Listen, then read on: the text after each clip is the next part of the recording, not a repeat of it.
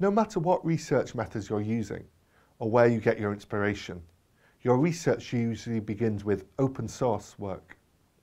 Open source generally refers to data collected from publicly available sources.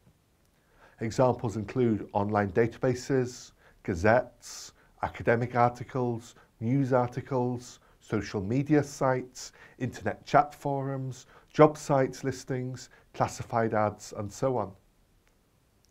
Closed source, by contrast, generally refers to information that is not in the public domain. For example, unpublished documents and data, and information passed on to you from an individual. Not all source material fits neatly in either category. For example, information from government agencies that was previously unpublished, but can be released based on freedom of information requests.